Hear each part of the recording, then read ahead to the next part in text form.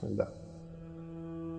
Let me start with seeking refuge in Allah from the one that's kept you in love with the dunya but respect to all of those holding on to the deen, because you know he tries really hard to get you. I'm talking about shaitan. He has swept through.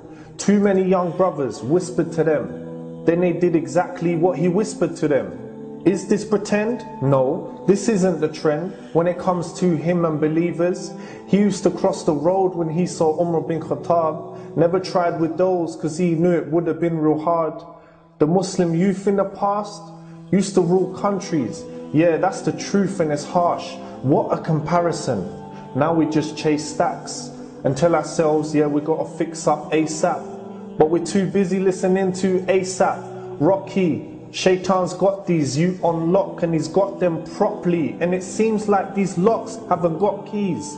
But it doesn't have to stay like that. I'm a Muslim. Yeah, say it like that. Nod your head, put your life into context. You live in a time when your deen's being attacked and nobody's gone vexed. Allah is our Lord, Muhammad is our Prophet.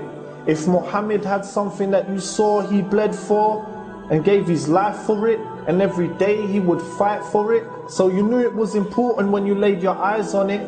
Now imagine he gave you that thing you saw him bleed for, put it in your hands, looked in your eyes and said it was yours. Would you ever lose that thing? Would you ever misplace it? Well, that thing is the deen. It will be obscene not to take it and hold tight to it and carry it and own it. And when somebody tries to attack it, you parry it and show it to be the best thing that any human can have. Muhammad, peace be upon him, the greatest human. It's sad that these youth have taken other role models rather than him. And if we have, then it's clear that we don't know him. Then we need to know Muhammad sallallahu alayhi wasallam. If you follow his path, then you're saved from Jahannam, insha'Allah. Tell everybody about the Deenul Haqq, Deenul Islam. Tell them about the Prophet Muhammad, his message, his mission, the man. Astaghfirullah.